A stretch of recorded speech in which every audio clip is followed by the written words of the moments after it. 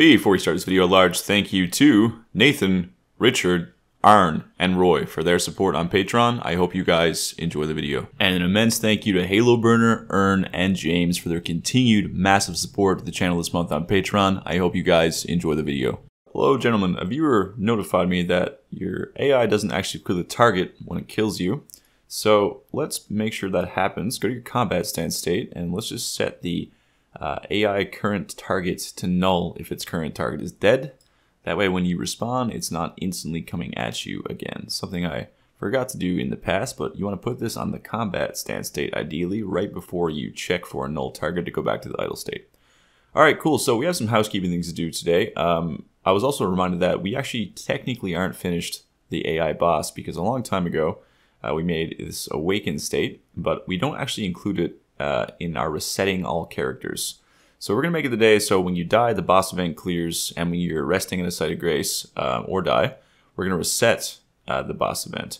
So start by going to the World AI Manager and make a void for disable all boss fights, and then do a for loop for all your spawn-in bosses. And what you want to do is say if spawn-in bosses I is equal null, simply continue. For some reason, if a boss gets deleted or something in the middle of your game, shouldn't happen, but just in case, we're going to say spawn-in bosses I dot boss fight is active dot value is equal to false.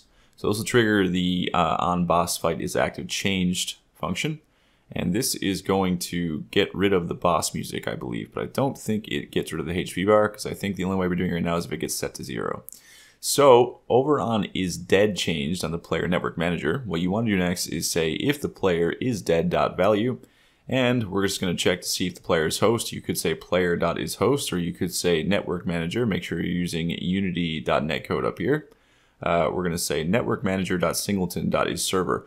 Now, important note here, if you're doing this like Elden Ring, this is where you want to kick every other cooperative player in your game if the host dies. If you're not doing it like Elden Ring, we'll just go ahead and do things a bit differently. Like this is a breaking point of where you need to decide what you want to do.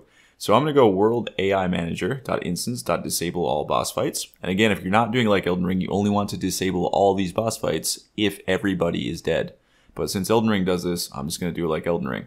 I'm not going to kick everybody right here, right now, but this is also where you'd want to do it.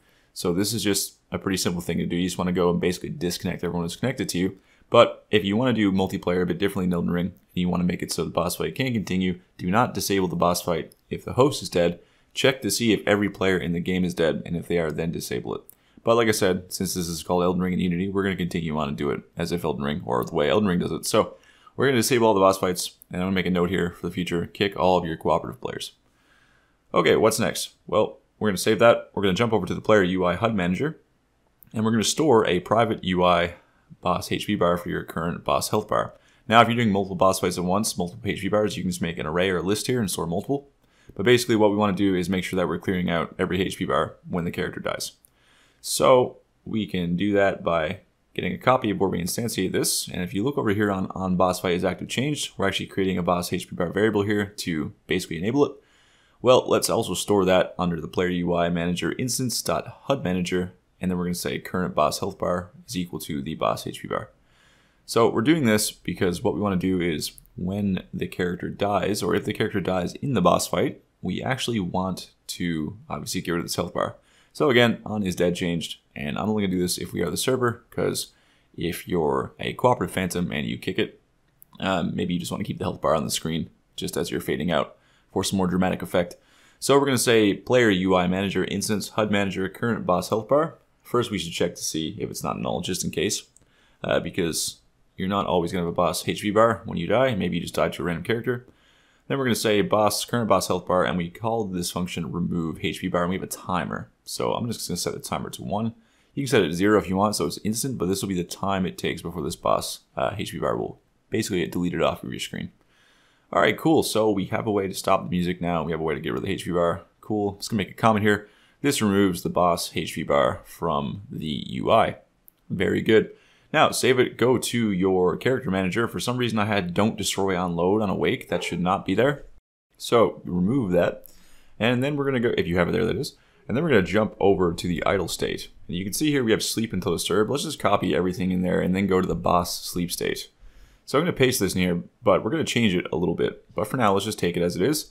So we can go get the sleeping animations and the waking animations, because if you remember back when we made the boss awakened, we didn't actually have a sleep state. So we kind of did it a bit differently. But now we can integrate it into our logic and use this, and we're going to do things a little bit differently again, because in Elden Ring and Dark Souls, a lot of times you only play the initial awaken animation one time. It's when you first see the boss. Not all the time, but most of the time. So under Wake Boss, we're also going to say AI character network manager dot is awake dot value is equal to true. This is under the Wake Boss function in AI boss character manager. So after we do that, we can kind of move on here and set this up so it's only going to happen one time. So for that to happen, we need to go to the boss sleep state, and we make a public bool for has been awakened already. And defaultly, this is set to false. So we're going to have two functions we're going to run here. One, if the boss has been awoken already, meaning you've attempted to fight the boss and failed. And one, if you haven't even seen it yet. So if you haven't even seen it yet, it's going to play its cool animation where it's sleeping and waking up. And if you've already fought in it, then it's probably going to be standing there waiting for you. And this is, again, if you want it to behave like Dark Souls / Elden Ring. This is what happens some of the time. So we're going to say private AI state has been awakened, and private AI state has not been awakened. We're going to copy the logic we initially pasted in here, and we're going to paste that under has not been awakened. Now, we're going to say if we have not been awakened, we're going to return the has not been awakened function we just created. Otherwise, we're going to return the has been awakened function we just created. So this is just, again, this logic is really only for if you want to only do this cool get up / awaken thing one time. Works well too if you set up a cutscene with it. You only want to play that, animation through this whole sequence one time. Not necessary, but Elden Ring and Dark Souls does do it, so I'm going to do it in this series. Now, if you have already been awakened, we don't want to really do anything. We don't want to play any animation. We just want to set the character to awakened being true. So we're just going to say AI character network manager is awake is equal to true, and then we're going to switch to the pursue target state. This is if we have a target and we're not awake. So just to make a comment up here so it's clear, if the boss has already, how am I going to say this?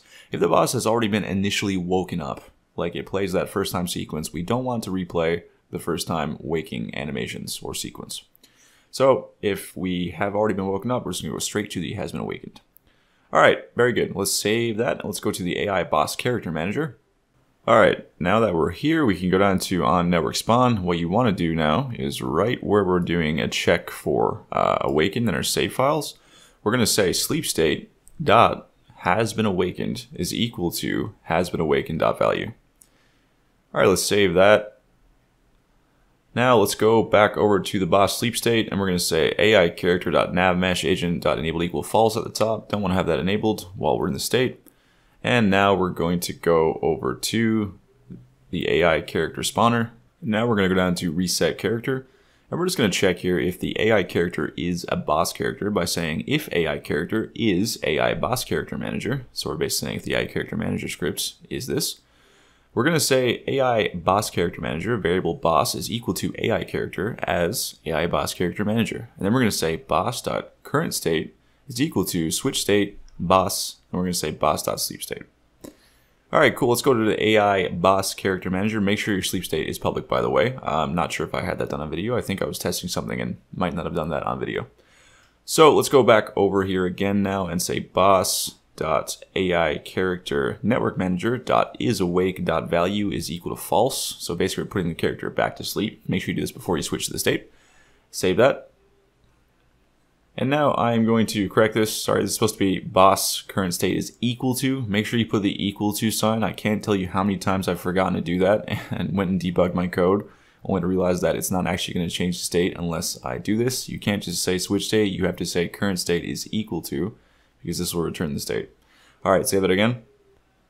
Now, we also need to go just right above here before we leave, and we're going to say boss.sleepState dot has been awakened is equal to whatever the has been awakened is on the boss character.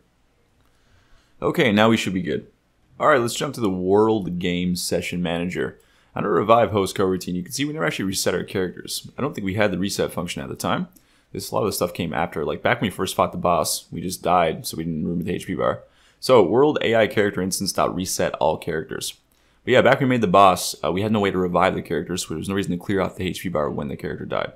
So now if I go and make a brand new character, let's go and just do night, go in the game. I got the scene view here so you can see that Dirk is sitting down, as he should be, because I have not encountered him yet on this profile. So if I go and just run in here real fast, I'm just going to go through here, and then I'm going to set my HP to 0 so it kills the character, and have my volume disabled so you can't hear the boss track. So now when I respawn, he should not be sitting. Good. So yeah, he is standing because he's already been woken up. We're not playing that sequence anymore. Very good. So if I rest here again, I'm just going to reset him again just to make sure. And yes, he's still just standing. So there we go. Now the boss character is integrated into the reset process. And now the reset process happens when your character dies. So I have a couple more things I want to cover before we move on, but I'm going to tell you the game plan now. So a Patreon requested that we cover dodging for AI, which I will cover. And also parrying and riposting for AI, which I definitely can cover if you guys want to see that. Just comment below. And also, we're going to move on then to a thing I polled in the Discord. I asked a few options, but what beat everything out was level streaming, basically, or world streaming, sorry. So when I say this, what I mean is large open worlds aren't really one scene. They're a combination of multiple smaller scenes within a default scene. So as you're walking through Elden Ring, the whole world isn't loaded at once. It loads pockets of the world in while keeping like a lot of the base things around you loaded in at all times. So what we're going to do is we're going to learn how to load and unload areas in the world as we need them to save memory. This is what I do in Nephilim as well. It is very helpful, and you kind of need to do it for any game that's reasonably big. So we're going to do this through the Network Scene Manager, and we're going to make a system to load certain scene setups and scenes around those scenes that you would see as we need them. And when I say this, I mean basically if you're standing, for example, on a cliff, and this is scene 1, but from this cliff you can see scene 2, 3, and 4, then I need to load those scenes as well, or I need to load an imitation of those scenes, because it would look kind of silly if we only loaded in the cliff and then everything around the cliff that you could normally see is just non-existent. So I'll explain all this in greater detail. It's going to require some basically custom work on your end depending on how your world is set up, but what I'm going to show you will translate to anything that you're going to do. So again, just to be clear, what I'm trying to say is if I load in scene 1 in my world, which also requires me to load in scene 2 and 3, in your world, loading in your scene 1 might require your scenes 4 and 5. It's going to be different depending on how your world sits around itself. But yeah, don't worry about that for now. It will all be very, very clear when we get into it. As always, thank you very much for watching. I hope you learned something new, and I hope you have a very fantastic weekend. Thank you so much to everyone who chooses to support my work on Patreon. It is because of you guys this series exists at all. And thank you very much to those of you who take the time to like this video, share it around, and leave a comment. You have my sincerest gratitude. I will see you guys next week.